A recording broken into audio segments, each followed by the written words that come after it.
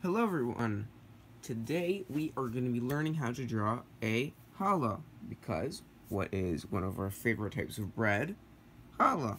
So, as you can see here, I made a little bit of a diagram on how to draw challah, because we don't have an actual one in front of us, so we're going to be drawing this from memory.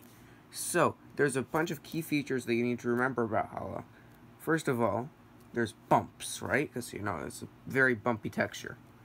Second of all, sesame seeds. Everybody loves sesame seeds, right? And third of all, it's oval-shaped. So, we put that together. This is sort of a rough sketch right here. Sort of with all the things that we have here. Now, I like working like this. I always know, sort of what I'm going to do, something like that. And I like to work a lot with shading and a little bit of detail. I don't like too much detail because sometimes too much detail ruins the artwork, but just enough makes it very, very, very pleasant to see in the eyes. So here I have a little bit of an example of something that you can do. Here's some shading technique, which I very much like. I like curving it around because then it looks a bit more real. So let's go over to the next page here, where I draw a few quick thumbnail sketches. Thumbnail sketches are small little sketches that I use in order to figure out what I want to do. Okay? So, here we have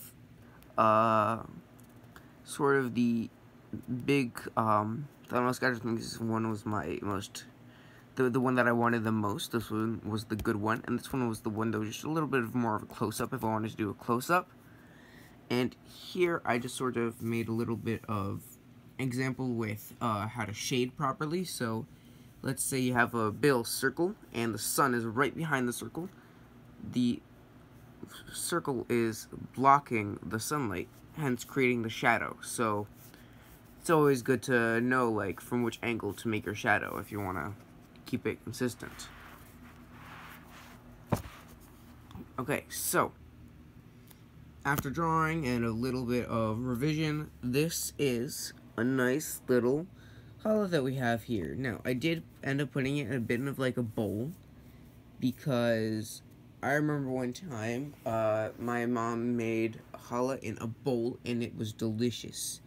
So I kind of did that, and and also if you want to, you can add some shading back here. I did add a little bit of shading up here, and as you can see, there's all the sesame seeds, and I think this challah looks amazing.